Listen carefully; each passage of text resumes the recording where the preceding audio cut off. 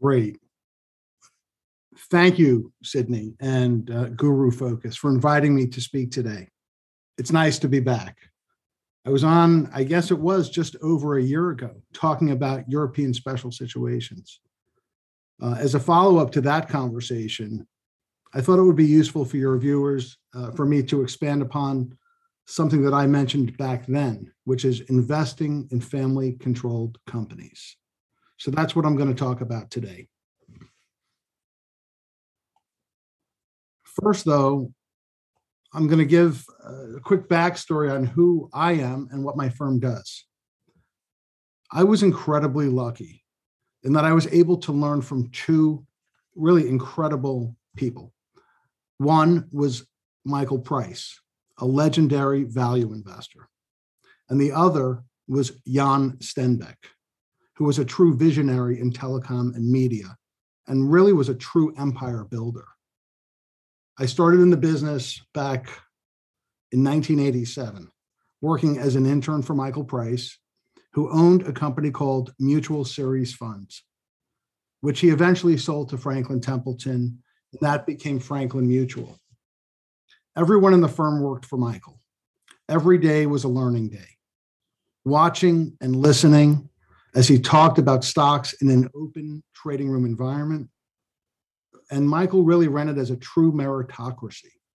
He really only respected one thing, which was you were there to make money for the clients, period. Find cheap stocks, understand why they were undervalued and what would change that, and then do it again and again. Over the next 13 years, I went from answering the phones to being his assistant on the trading desk to junior analyst, senior analyst, and portfolio manager. By the time I left the firm, I was managing or co-managing more than half the firm's assets, about $14 billion. And I was head of all European investments across all the funds. That was about $7 billion. The methods and lessons that we learned from Michael served as the foundation for Evermore's investment philosophy and process, which is what we built our firm on from the beginning. Early in my career, I realized that there were a lot of public companies, especially outside the United States, that were controlled by an individual or a family. There were families behind companies like AstraZeneca, Ericsson, L'Oreal, Heineken, and so many others. I learned of Jan Stenbeck, who was the largest shareholder in a Sweden-based holding company called Kinnevik, or as they would say in Sweden, Kinnevik. I learned of him back in the early 90s when he was disrupting media and telecom. Eventually, the funds that I managed became the largest shareholder after Jan and his family in 7 of his public companies in Sweden, as he would create businesses and then partially spin them off to shareholders. When I decided to leave Franklin, Jan suggested that we partner in building a new asset management firm together. He seeded the initial fund with $100 million, and we became business partners. From Jan, I learned how companies work from the inside out. As an analyst, you normally only get to see businesses from the outside looking in. He and I really clicked. He was one of the most aggressive and creative business people I have ever met. I learned all about businesses, how they would go into a country and disrupt the telecom sector, or break the Swedish government's monopoly on free-to-air TV. A few years later, unfortunately, Jan died at a very young age. He was 59, at which time I closed the fund and I helped his family build their family office. They didn't have one up until that point. I ended up joining some of their boards and became the chairman of their US holding company, which had operating businesses in a number of sectors. And they also had private equity and venture cap investments as well. So I was very lucky that I got to work for Michael Price and learn how to invest, focusing on how to value a company, understand the triggers to value creation, and working with Jan, learning how businesses really work. I got real operating and restructuring experience. And then in 2009, we founded Evermore Global during the financial crisis. And today we manage several $100 million including a 40 Act mutual fund and institutional separate accounts for universities and family offices. At the core of our investment philosophy, we are value investors. We focus on special situations, quality companies that we believe are mispriced or undervalued in some way, but importantly, where there are catalysts to crystallize their intrinsic value. We have historically been very concentrated in Europe. And as I said earlier, we place an emphasis on special situations with catalysts. Essentially, we look for investments whose outcomes are less driven by global market movements, but rather a result of company-specific events. And catalysts that we look for are primarily operational and financial restructurings, along with management changes, cost-cutting programs, asset sales, bank breakups, spin-offs, all kinds of mergers and acquisitions, stock buybacks, and even liquidations. This is investing with triggers. We tend to be hands-on. We like to get to know who is running the company, because at the end of the day, we are betting on people. We are not traders. We are investors. Investing in this particular way has real benefits. Over the past 3 decades, we have cultivated very hard to establish relationships with families and individuals that control businesses across the globe, and especially in Europe.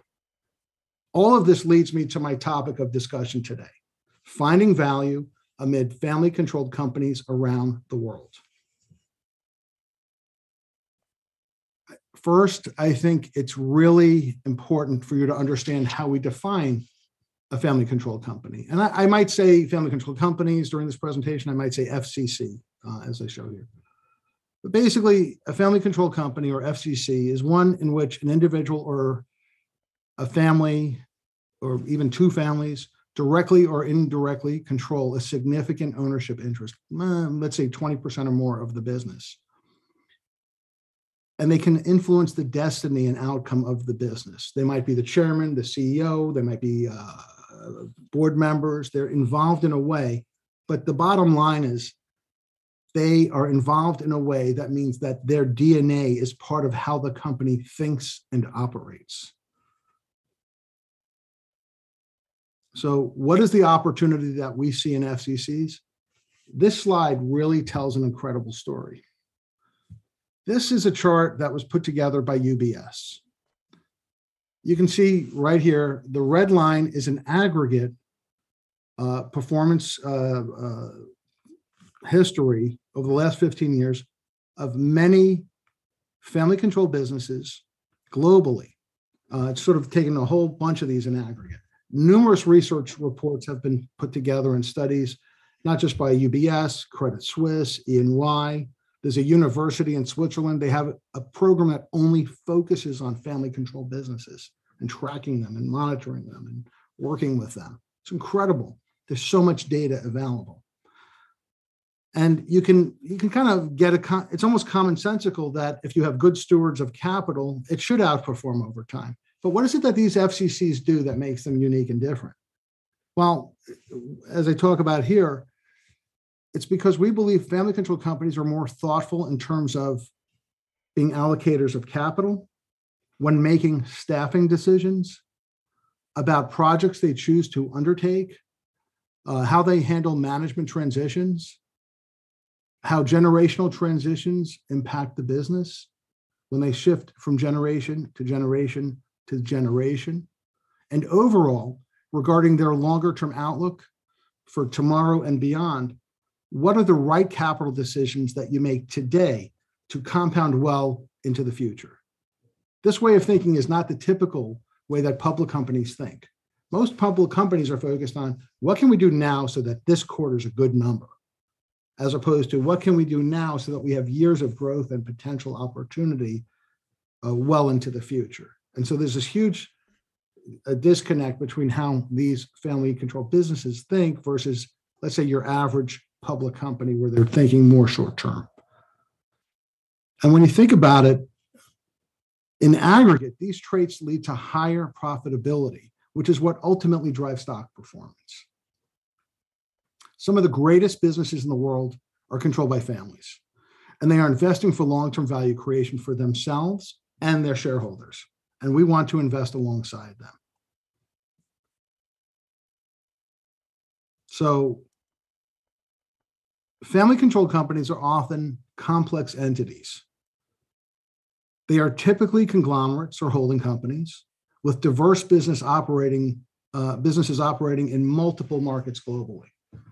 In our view, some of the most overlooked public companies in the world are conglomerates controlled by families, many with impressive track records spanning decades or even centuries. And I'll talk about one or two of those as well.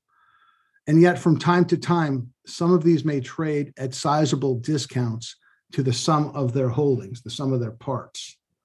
While the discount to the sum of the parts might attract us to a specific case, it's really the long-term compounding that really drives us. If over time the discount shrinks, that's a bonus on top of the compounding effect. In order to determine which of these companies are worthy of an investment, we must do extensive work to vet the track record and the history of the main shareholders, as well as analyze the underlying businesses. Family-controlled companies tend to have many of the specific traits that we look for as a special situations investor. For example, there may be a dynamic value creator at the helm of the business. And that's really what we're looking for. Who are they? What do they bring to the table? What skill sets have they demonstrated to create shareholder value? It's all about the people. And therefore, it's critically important to identify the value creators that evolve, aggressively transform their operations, and are extremely opportunistic with their strategic decisions regarding all kinds of things like acquisitions, asset sales, and just everything related to capital allocation for the business. Ultimately, we are investing in jockeys, not just horses. If you think about it, if this was a horse race, ultimately, the horse doesn't really know what to do. It needs the right jockey. But at the same time, the jockey needs the right horse. It's a symbiotic relationship. So in business terms, you need the right people and you need the right assets or businesses. Together, it's very powerful. Investors can benefit by seeking to partner with these FCCs by owning their stock that have built incredibly powerful compounding businesses and are typically very focused on maximizing profitability over the long term. And so finding good stewards of capital, it's just so important. Many of these family-controlled companies are just not of interest to us, especially if they tend to favor their own interests as the biggest beneficiary at the expense of the shareholders. Or if the family is more focused on collecting dividends and not really leading the company to growth and solid returns. We want something more than just a dividend stream. We'll invest in a family-controlled company where they showcase a true owner's mentality. The focus is really on creating value, and where we and us as the shareholders are truly aligned. If you look at the bottom of my slide here, it says invest like owners. That's our tagline. It means a lot. We really take this to heart. We want to think as though we're the owner of the business. And when you think in those terms, it helps you avoid a lot of mistakes. Think about it. You have to ask yourself, if I could own the whole business, would I want to? And if you say, why would I want to own that business, but I'm okay owning a few shares, it makes no sense. You want businesses where you'd love to own the whole thing if you could. And so that's how we think about it. Of course, we're not buying the whole company, but we want to think in those terms. Or we ask, is the leader of this group or the management team or the family behind it, are they destroying value or creating value? Do they have an owner's mentality? What have they learned from the prior generations that were running the businesses?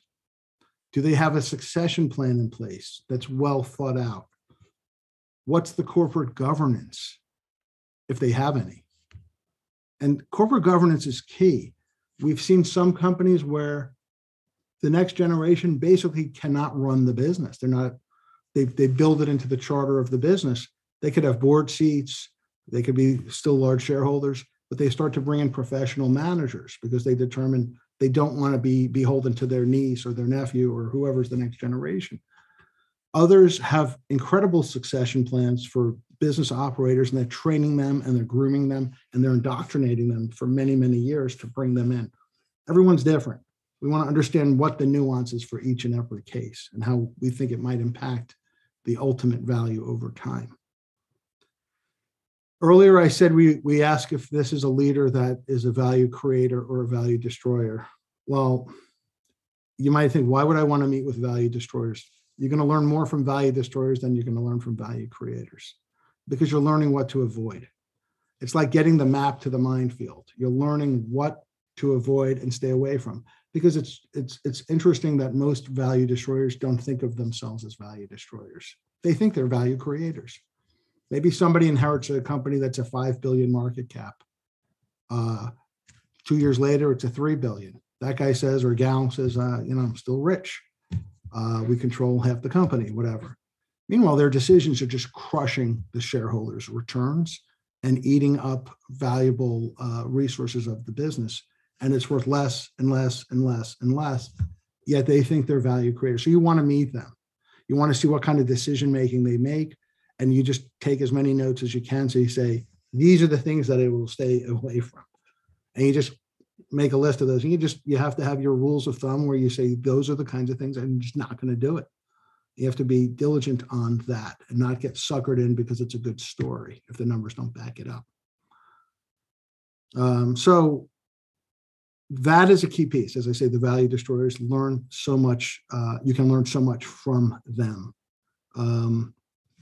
Here I just touch on a variety of things that fall into the special situations category. I'm not going to take you through it, but the fact is I've touched on some of these throughout the conversation so far. So getting back to what investors should look for, it's really about, and I've said it a few times already, compounding machines. Do they have this alignment of incentives between management's long-term strategy and the family's core values? Our analysis has shown that this alignment often leads to superior compounding and risk-return characteristics, especially by those companies that are innovative, adaptable, and quality-focused. So you might be thinking at this point, great, David, you're talking about a lot of different things, but can you give us some examples? Well, the good news is I can. I'm going to do that now. So I'm going to just touch on a variety of these. Here I talk about how these types of businesses have something in their DNA. It's this shared DNA across all of these types. It's really value creation. They're wired a certain way. And that's why so many of them are multi-generational. They've lived through all kinds of cycles and problems and good times and tough times. The best family-controlled companies are opportunistic in their business building initiatives and tend to fall into one of these categories that I list out here. And I'll touch on a couple of them. So for example, where I call it classic compounders, I have a company called Exor. My guess is you may not have ever heard of Exor. I promise you, you know of their products. I'm going to just jump ahead here. Exor controls The Economist magazine, Juventus, if you're into soccer, you know Juventus. They recently bought 24% of Louboutin, women's shoes and accessories. It's notable they have the red soles at the bottom, very famous and high growth, very expensive products. CNH, which is industrial businesses, backhoes, all kinds of equipment, heavy equipment. And then, of course, a little company you may have heard of called Ferrari, which they now still own 23% of. And then Stellantis. You may not have heard of Stellantis, but you know their products. They control Jeep, Chrysler, Fiat, Maserati, Alfa Romeo. They recently merged with Peugeot.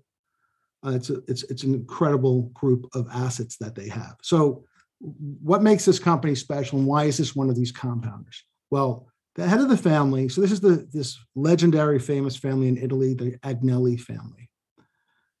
The head of the family today is a guy named John Elkann. John is in his mid-40s. When he was in his early 20s, his grandfather said, okay, you're the guy. Basically, you're going to take over one day. And the grandfather trained him, brought him to meetings, introduced him all over the world, and really helped John be groomed to one day run the family's group, the empire that the family had built. When he was about 28, his grandfather died. He became the chairman of the group.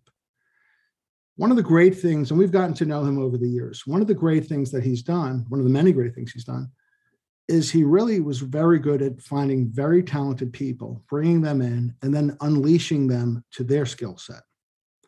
Not saying he had all the answers, but he wanted to have as many answers as he could have, but then have these people on his team who are just incredible as well, building this powerhouse of brain power and thought and creativity. One of those people was Sergio Marcchione. Well, during the financial crisis back in 08, 09, Exor had this great idea. Let's buy Chrysler from the US government. It was a bankruptcy. It was being bailed out. They were debating, should they shut the business down or what? They bought it from the US government. They paid a very modest price. And then they transformed Jeep into truly a global brand. I mean, if you go to there's all kinds of derivatives of the Jeep, and they're not cheap anymore. And so in any case, they transformed Jeep and Chrysler, and it became the cornerstone of the cash flow generation of the group. They eventually, and all kinds of things that he would do here. I'm not going to get bogged down too much on an individual case here, but at some point they determined we should IPO Ferrari. Well, they convinced the world it was not a car company. It's a luxury brand, and they got a luxury brand multiple. It's been incredible stock as a public company.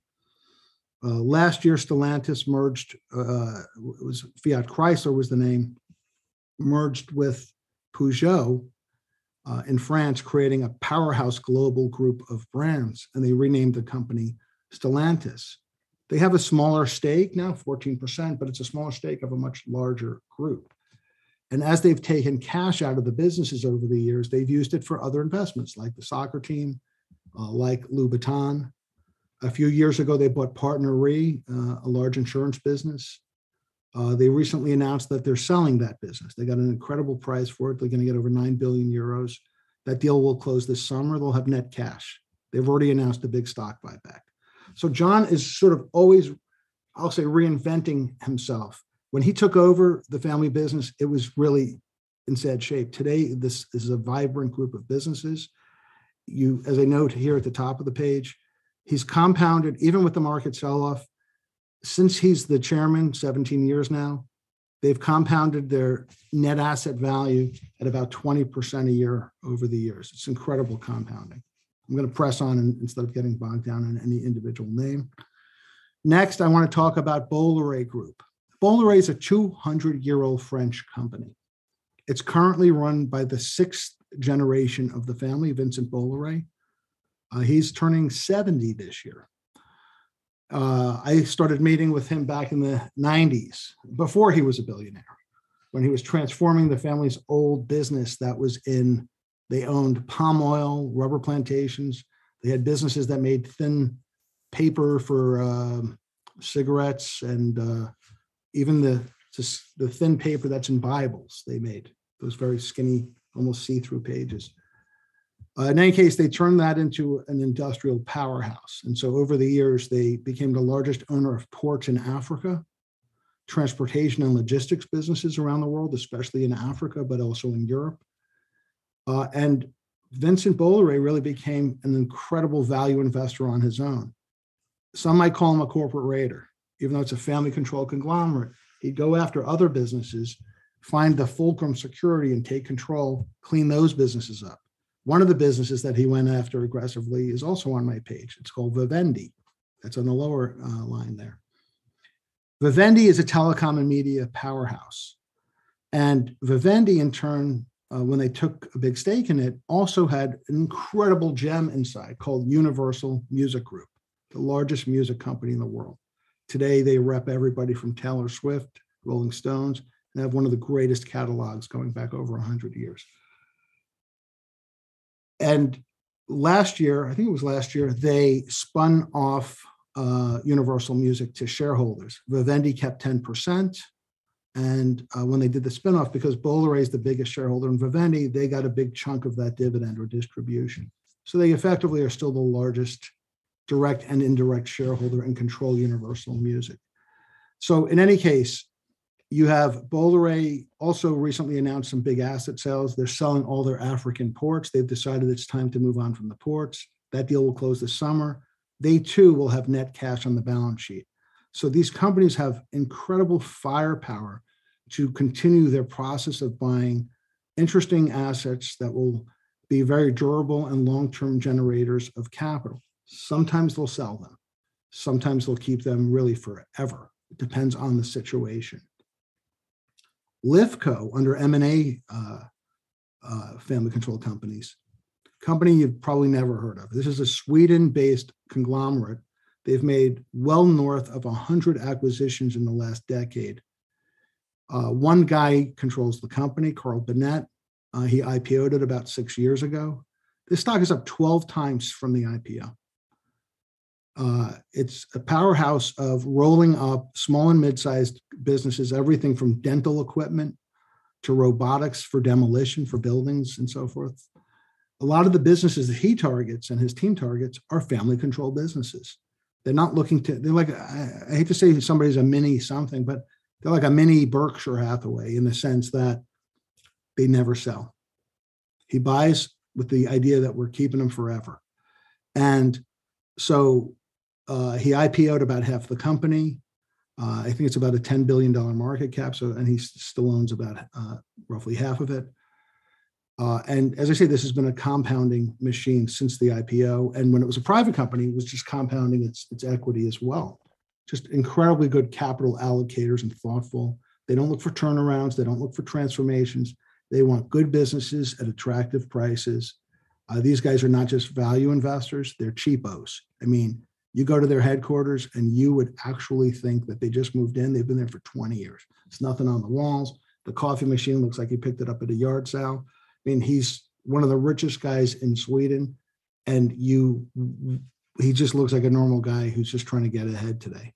And yet he's got this empire he's built. He has other public companies as well in his group.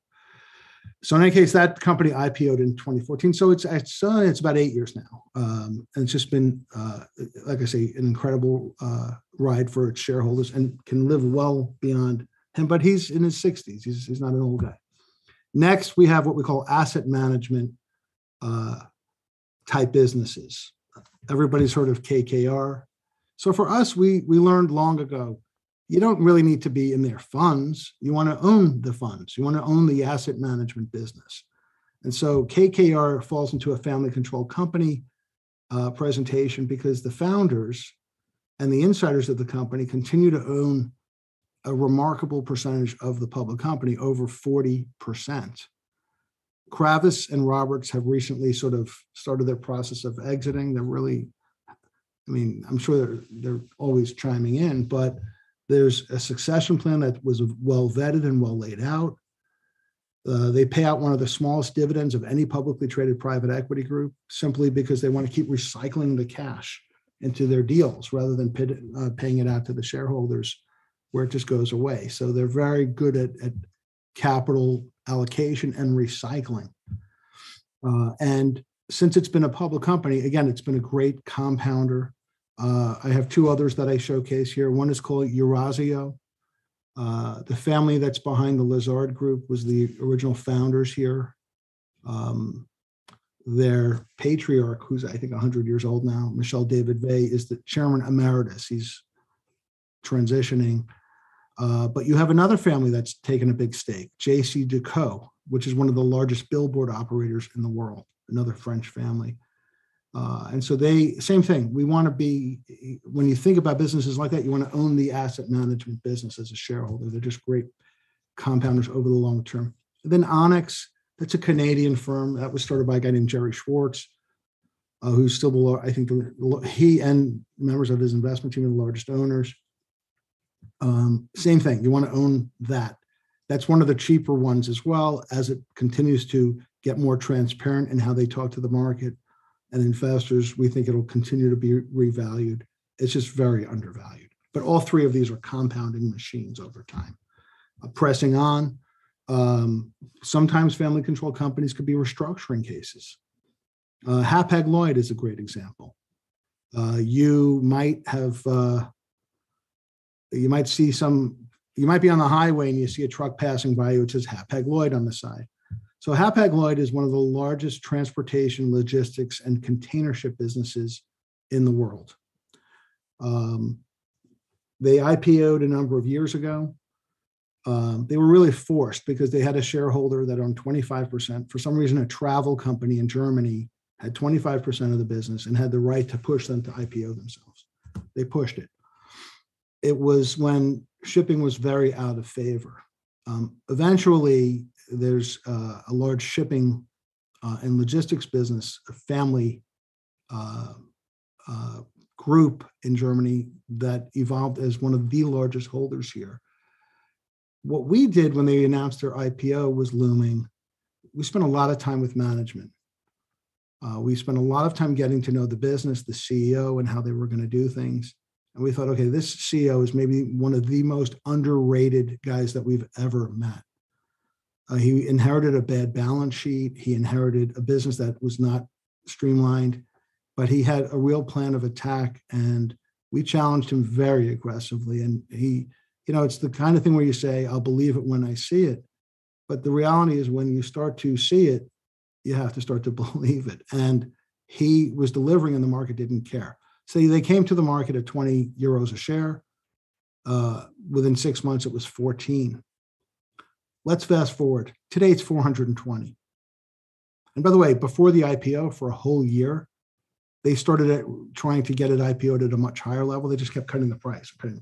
No interest out there. So as I say, IPO at 20, falls to 14 within 6 months. Today, it's about 420 euros per share. Business is booming. Now, there's an element of the environment. These are businesses this type of business is tied to the global economy. And over the last X number of years, shipping companies, because of a lot of regulatory changes, fuel emission issues, and all kinds of things that were going on, just stopped ordering a lot of new ships, because in the prior cycle, they all ordered too many ships. So you had a glut of capacity and you didn't have enough demand. Eventually that turned where you didn't have enough capacity and demand started growing, especially as the pandemic started to fade. And so companies like Hapag-Lloyd they reported numbers, I think earlier, it wasn't this week, it was late last week, record numbers, quarter after quarter after quarter after quarter. And I think the market cap at the IPO was like 5 billion euros. It's like 70 billion today. It's only a few years later. And so, but along the way, the CEO said, we aren't going to just fix our company. We're going to grow aggressively. So he merged with the largest player in Chile. And then after they consolidated that business, that's called CSAV. Then he said, okay, we can eat more. We're still hungry and we can absorb it well. And then they bought merged with the largest player in Egypt. So shipping is kind of a quirky business in that it almost doesn't matter where you're headquartered. These are global businesses. But we think of these as European companies. Hapag-Lloyd is, I think it's headquartered in Hamburg, Germany, at the port. In any case, same CEO today. He's done really an incredible job. I consider him one of the best CEOs that we've met for me in my whole career. They've integrated, they've cut costs. Classic textbook case of how you transform, how you clean up, how you restructure. And with that main shareholder, Mr. Kuna, who's the main shareholder here, behind them, it's sort of, they have the DNA and the tenor and the tempo to sort of not stretch.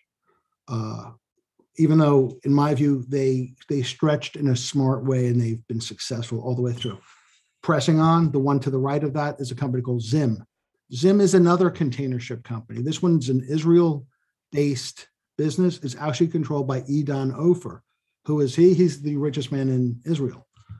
So through a series of his holding companies that trade on the New York Stock Exchange, Zim was IPO'd in January of 21. So it's only a public company in barely 18 months. 17 or 18 months, whatever it is now. I'll cut to the chase here. The bottom line is Zim for 70 years was what we call a tomorrow story. It was always going to work tomorrow. They just always had issues. There were problems. It went through a variety of changes of ownership. Finally, it went to this one group, and he and his family really started to think it through. And in 2017, they brought in a new management team. And the leader of that management team, a guy named Ellie Glickman, came in, and while it's going to sound crazy, he basically said, well, I know we're a shipping company, but why do we need to own any ships? And so they sold all the ships, and then they would charter them back or charter other ships and built a fleet of what we call an asset-light shipping company. They don't own the ships, but they have multi-year contracts so that they run them, they operate them, they do all the work, but somebody else owns them. So they're not taking that asset risk and that balance. They take a different type of a balance sheet risk. In any case, they got rid of the ships. They became really a high-tech business. They transformed to really how shipping is done. You run the ship 1 degree this way instead of that way. You save this much fuel, all kinds of things that they do. And their technology has been evolving and developed so well over the years.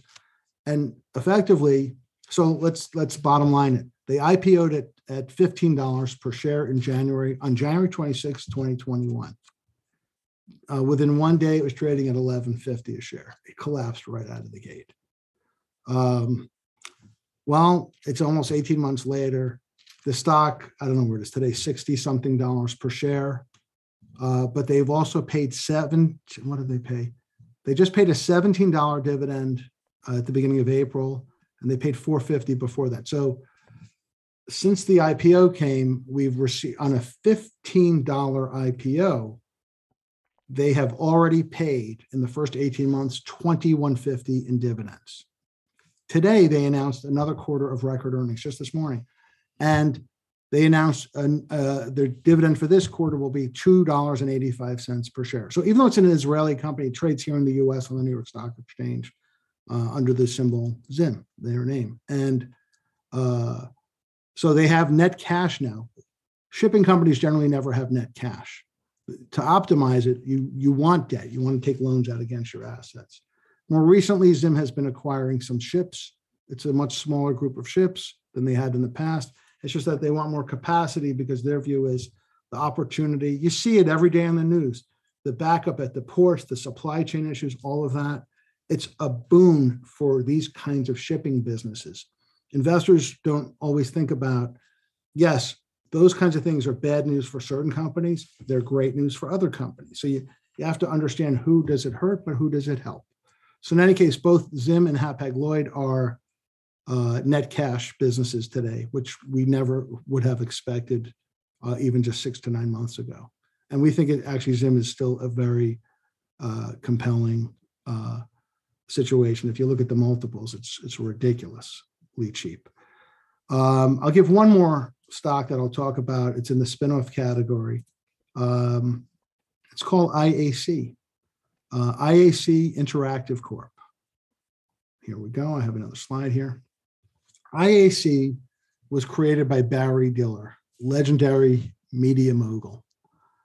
Diller created this really back in the mid-90s, where he bought these old UHF TV channels and it kind of evolved into what became or ended up owning QVC and Home Shopping Network. Why are they a compound? Well, first of all, Diller and the CEO, Joey Levin, control this enough stock to be sort of the controlling group. Diller has enough. We view this as a family control company because of his ownership. So what they do, it's really impressive. They buy businesses, they invest in them, they scale them up, they nurture them over the years, and then eventually they bring them back to the market. Here, I highlight a couple of them. You've heard of TripAdvisor. They did it with TripAdvisor, Expedia, Home Shopping, Ticketmaster today called Live Nation, and Match.com. So in the late 90s, they bought Match. It's a tiny business. They invested, nurtured, spent the money needed to really grow it, acquired some others along the way, dating apps and other things related.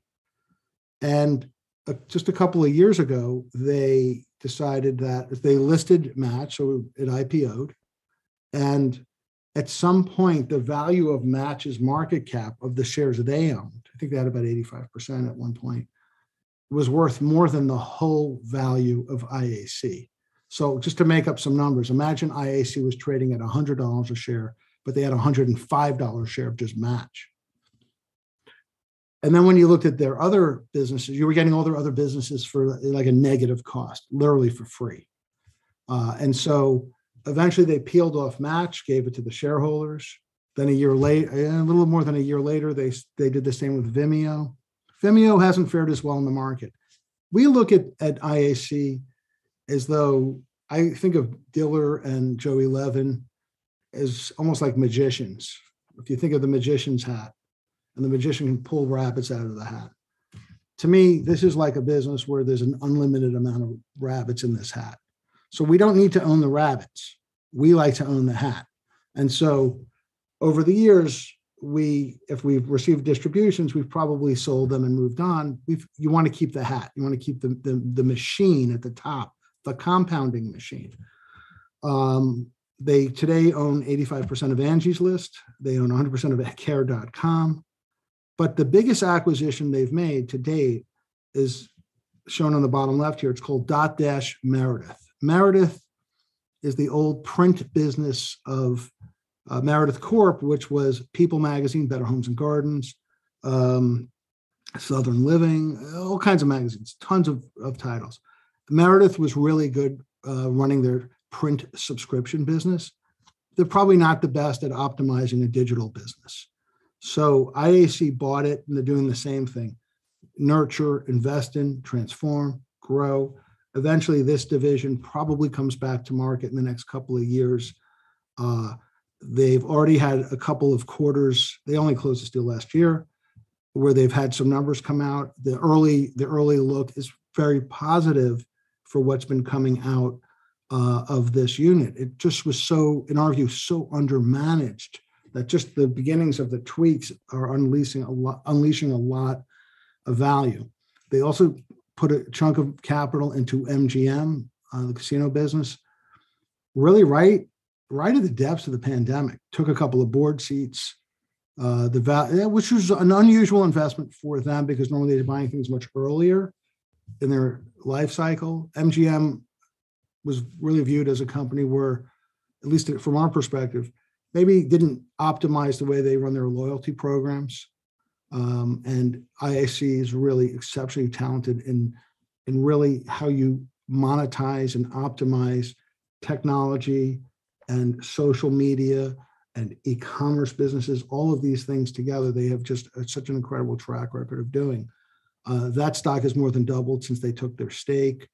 And there's a lot of opportunity around MGM going forward.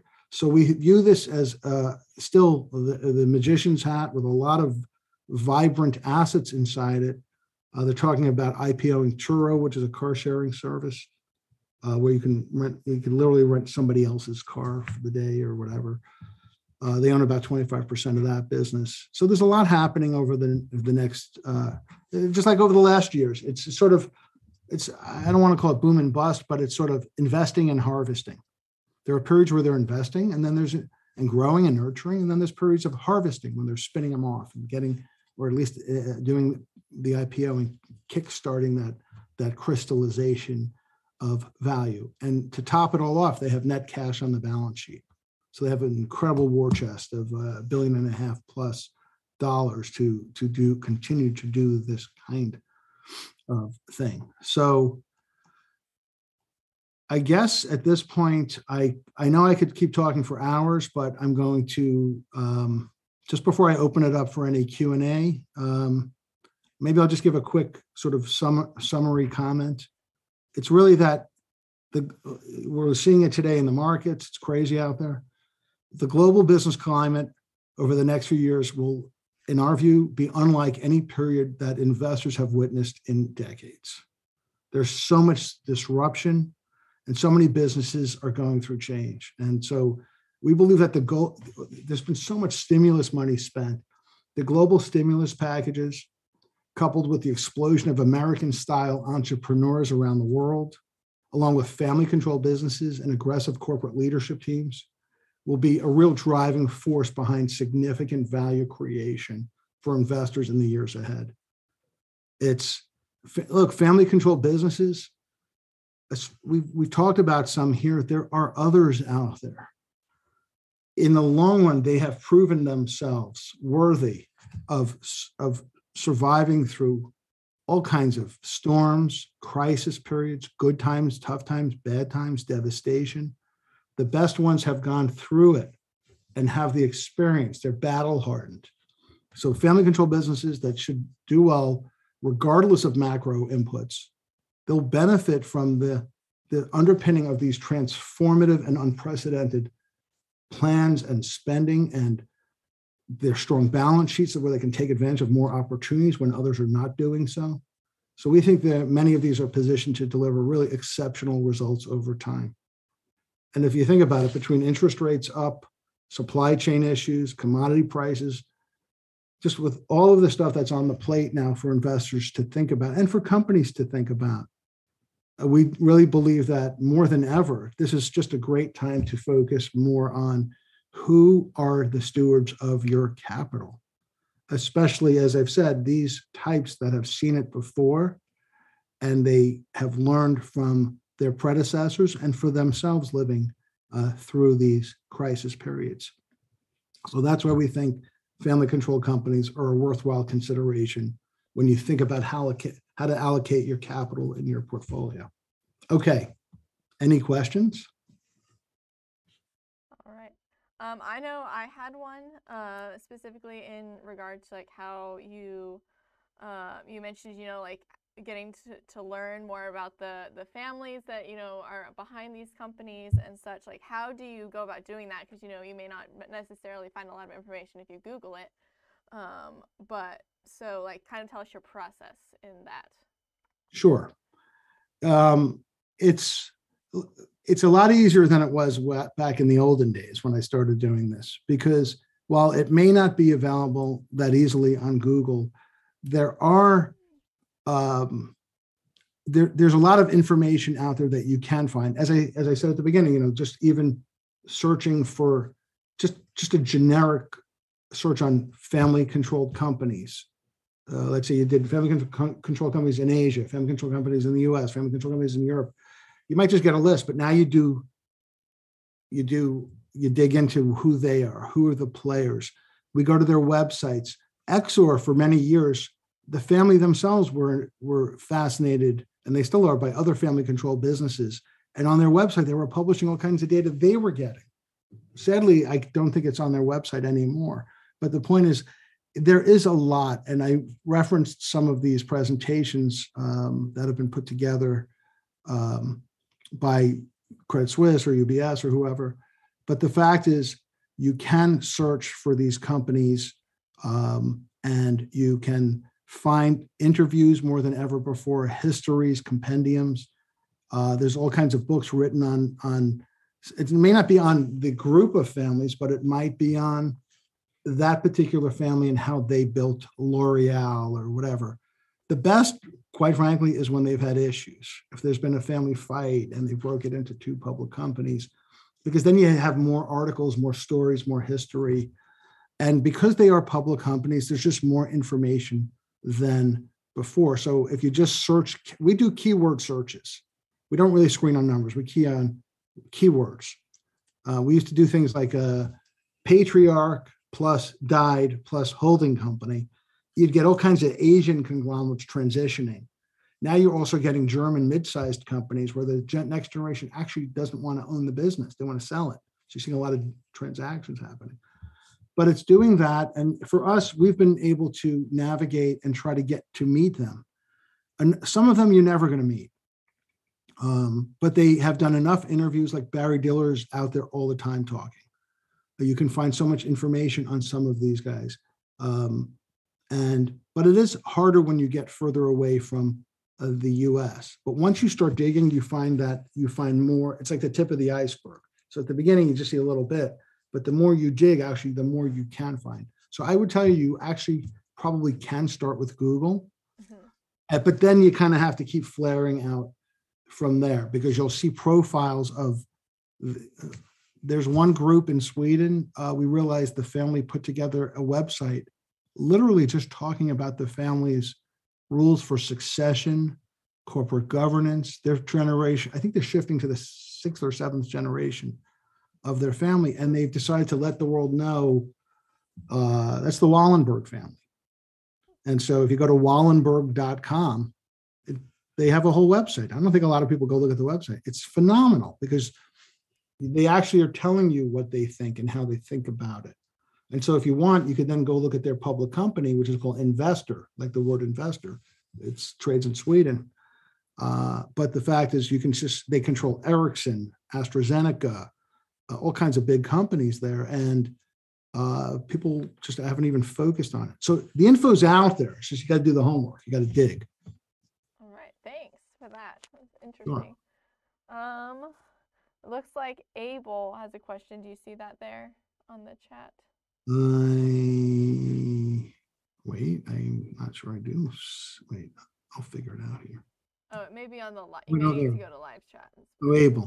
Yeah. Abel from Dublin. Yes. But I see this is Abel, but I don't see what the question is. Oh, okay, it says, I can read to you. So, since you seem to own several European stocks, do you know of any good resources for researching European companies, kind of like a European equivalent of like Guru Focus, for instance? Oh, that's a great one. So maybe Guru Focus should expand to include more European stocks. We do have Europe, but yeah. No, I know.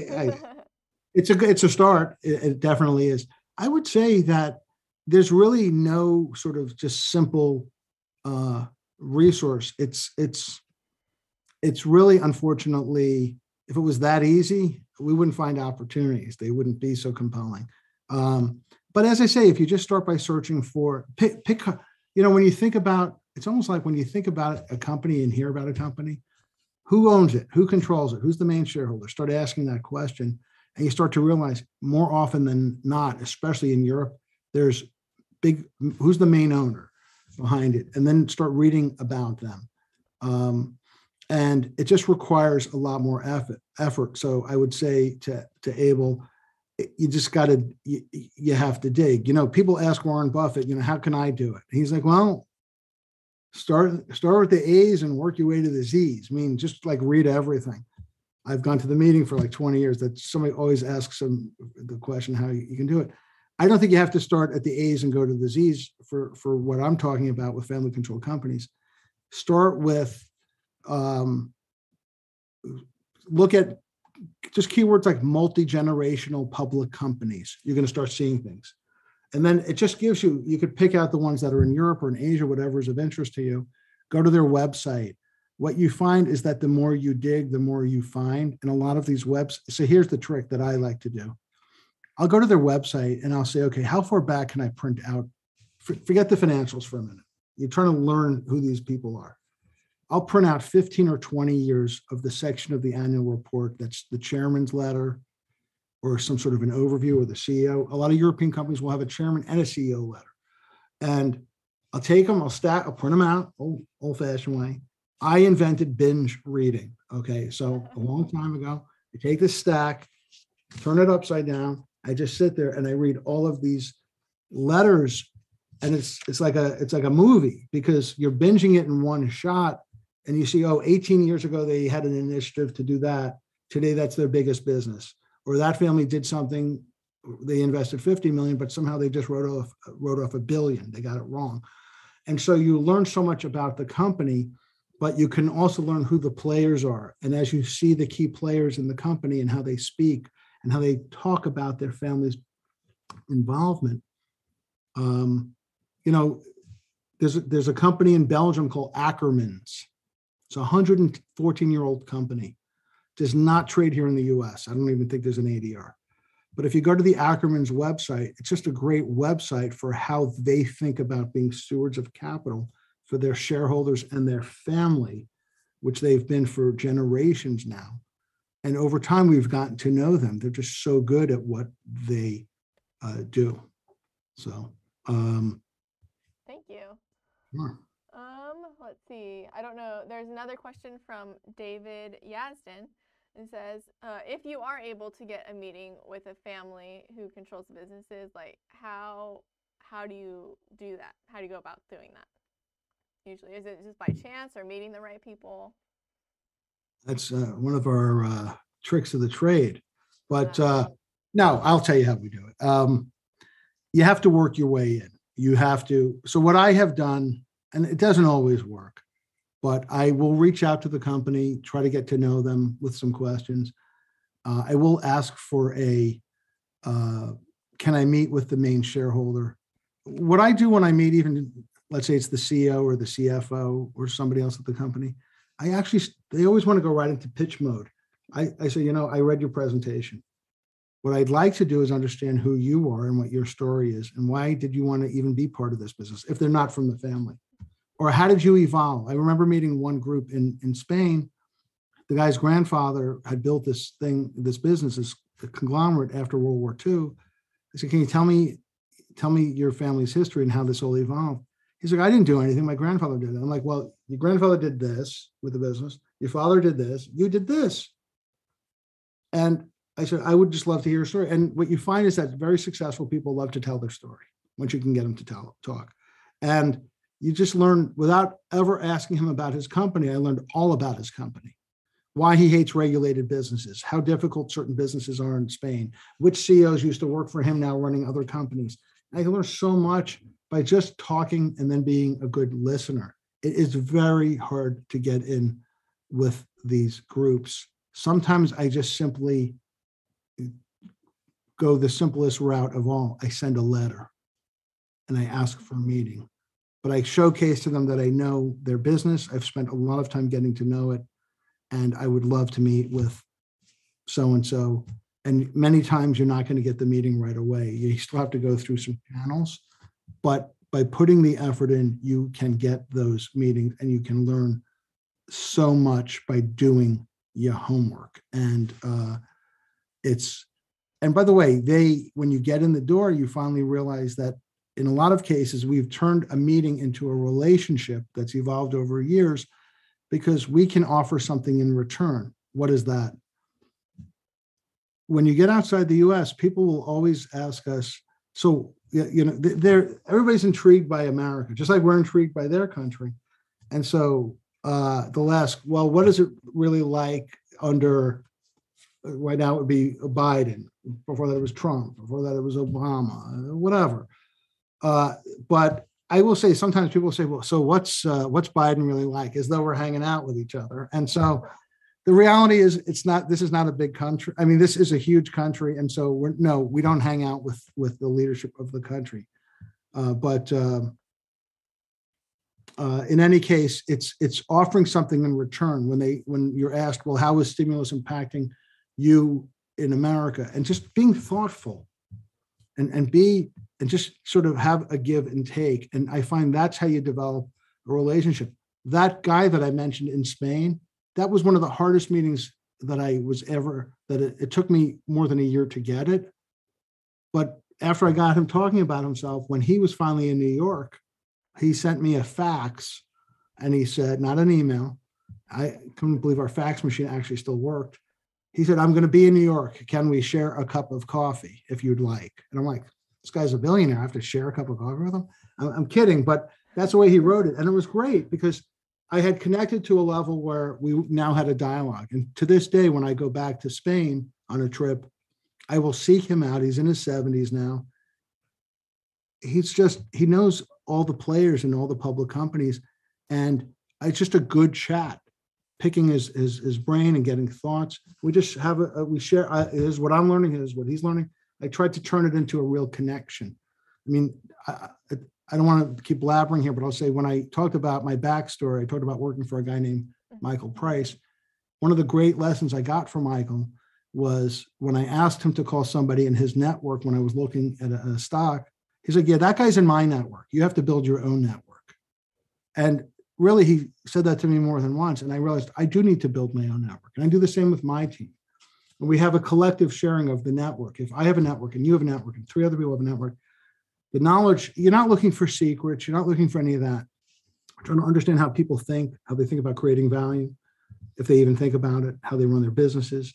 But you just have to put the homework in. And there's a huge leverage effect when multiple people in a group have the network, in their own networks, and you start sharing. And even better, you share people across your network. Two different families are looking at a different, you hear that guy or gal saying they're selling a division of their private company, and you know that family is looking to buy those things.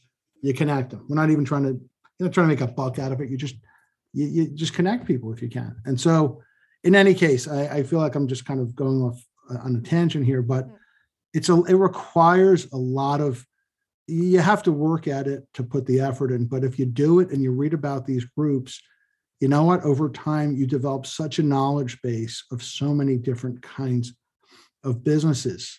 The last thing I'll say on that, on networking and families, is that up until 2015, we had never looked at a shipping company. Just never looked at one. The whole industry was in sheer devastation.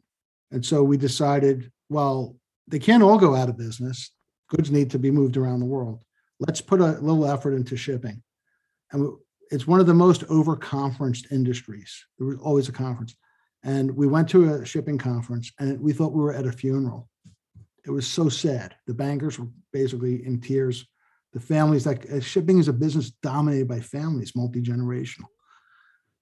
And we realized, I looked around the room and we said, do you smell it? Opportunity. And it was that they can't all go out of business. Let's get to know who the players are. And we just started meeting and the families, the bankers, the individuals. And very quickly, we learned about Hapag-Lloyd. We learned about Zim. We learned about all these other companies by just putting the time and effort in. And we realized there are a lot of families. And when you meet one, they're like, oh, you should meet that one. You should meet that one. If they believe in who you are and what you're trying to do, your network can help you build your network. Awesome. Thanks so much. I think we have maybe one or two more questions.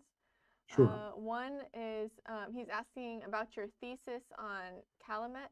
I believe that's how you say it, which he says is your biggest position. I don't know if that's true or not, but he's asking about your thesis on that. Sure. Company. It's Calumet, but Calumet. yes. Okay.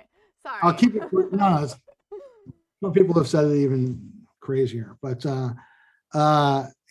just at a very high level, Calumet has a refining business. It's an MLP, so it's a partnership structure. Calumet's a company that kind of had a lot of operational issues over the years. It had a very stretched balance sheet. We got involved because we thought this was a situation where they were turning it around. They brought in management that was cleaning it up, turning it around, refocusing the business. And the market just was so jaded to this company that it was trading at too low of a valuation. And ultimately, the real play here, we think that the current valuation justifies the businesses that they have today. What excites us about the tomorrow opportunity at Calumet is that they are evolving into a very large player in what's called renewable diesel. There's a huge market opportunity for renewable diesel businesses. Recently, you've seen Chevron acquiring or bidding for another company in the space. There's a lot of consolidation and M&A going on. We don't think that the renewable diesel business is represented enough in the current share price, if at all. And so without getting into the weeds here, it's our largest holding because A, it's worked. And so it grew to become the largest. We didn't start it there. And B, we think it remains a compelling situation with excellent leadership, wonderful assets, a cleaned up balance sheet, cleaned up operational processes. It's really in great shape, but it bears the legacy of the old perspective of the company. And slowly, as the market understands, it's really a different group today on the foundation of the old business, we think it'll continue to be revalued very positively. Awesome. Thank you so much. I think that's going to be all we have time for today. But David, thank you so much. It's been an absolute pleasure to have you. I really appreciate you taking the time to prepare this presentation for us and share your thoughts on these family-controlled companies, as well as answering our questions. If anybody missed anything, there's a full recap of this presentation, as well as David's previous appearance on here on YouTube, as well as on Guru Focus. That's all the time we have for today. So we do wish you the best of luck in your current and future investments. See you all next time. Thank you very much.